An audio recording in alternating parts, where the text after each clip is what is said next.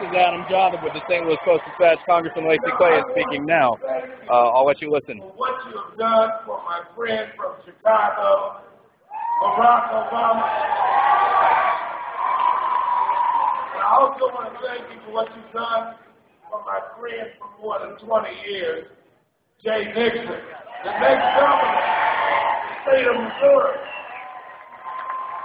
You know, things look a little different tonight than they did 4 years ago. You know?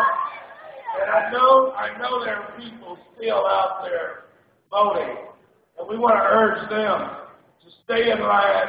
You will be voted, and your vote will count. I am so proud of you and what you have done. Let me thank you.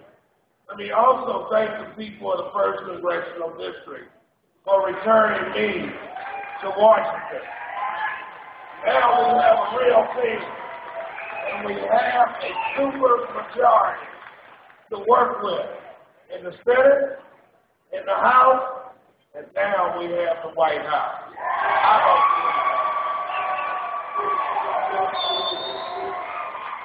Thank you, Missouri, for what you have done, and I know Jay Nixon will make a great governor.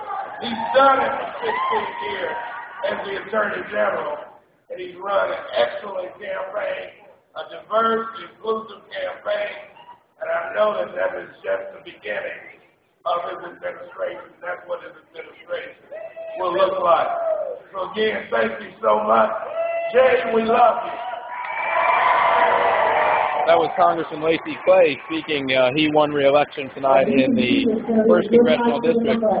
For more coverage, go to stltoday.com/politics.